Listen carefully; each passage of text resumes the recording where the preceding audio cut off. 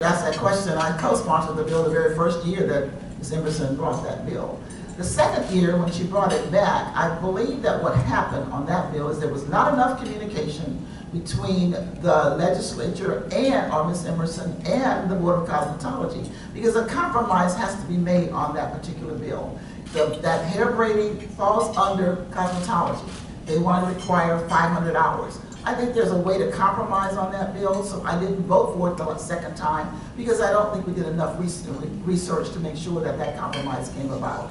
And I do feel that, of course, I sponsored one of the first occupational licenses for the barbers to be able to get young people who are felons to be able to get barber license. So I'm for looking at how we can make sure that people get opportunities for jobs, and I think that's important. Okay. Thank you.